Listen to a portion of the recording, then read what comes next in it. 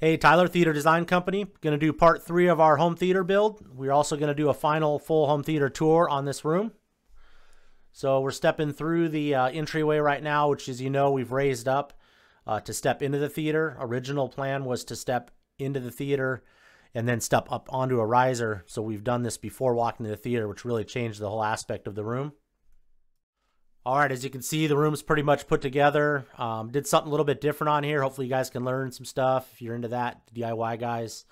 So anyway, I got some info on the column.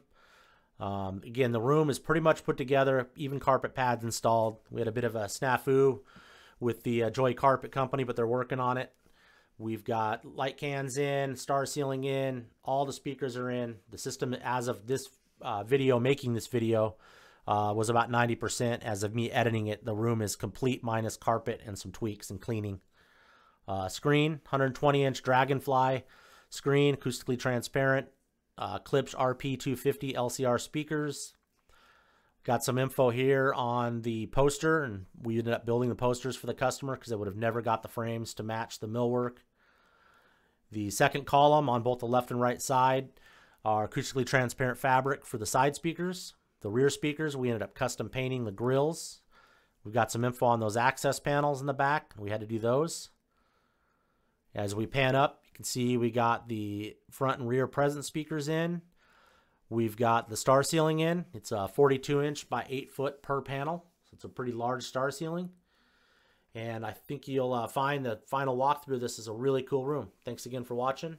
And please subscribe. As you can see by the image that popped up, we are pretty much wrapped up with the room, and we'll do a full home theater tour on this with descriptions to all the equipment that's in it and kind of a final photo, final walkthrough of the finished room. Should be really cool. That should be in about 3 weeks as I head out for vacation for a couple weeks for the summer. And then we wrap the job up when we get back. Thanks a lot. Thanks again.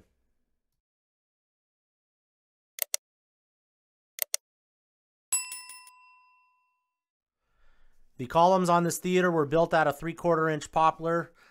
They were then milled. We used Craig pocket tools to screw them together. Of course, glue was involved. And then we stained these, let them sit for 2 days, and then we continued to test fit them and wrap individual panel inserts after routing a 1/4-inch by 3/8 inch rabbet into the wood. We then wrap the panels in Guilford of Maine onyx fabric, where they are tacked in with 3/8 inch staples, kind of like a picture frame would tack their corners. We then use Z-clips on the top and bottom, as well as on the wall, to get a tight, snug fit. We then go do a rubber foam surround that we also staple into the back. That prevents the panel from vibrating on the wall. It also eliminates any seams and light shining through the panel. On the 2 side panels, we've prepped that for the Klipsch speakers to pass through, so those are open.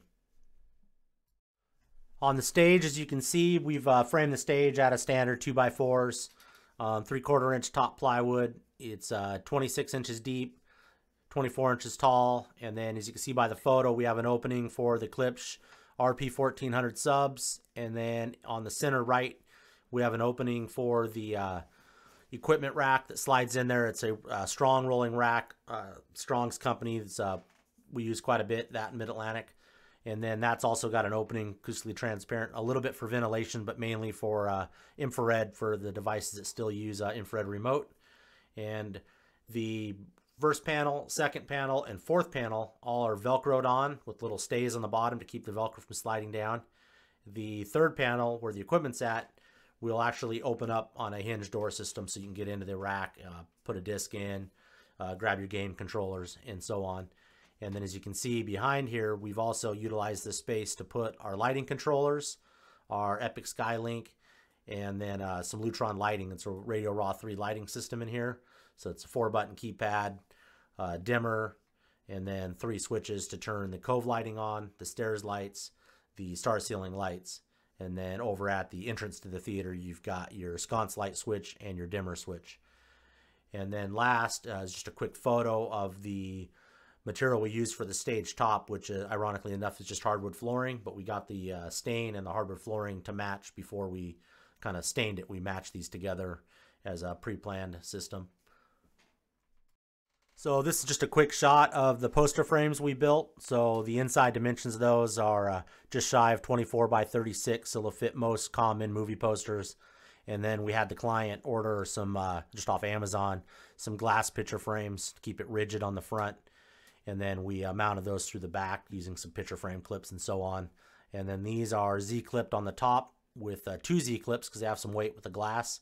And then rubber stoppers on the bottom to keep vibrations away.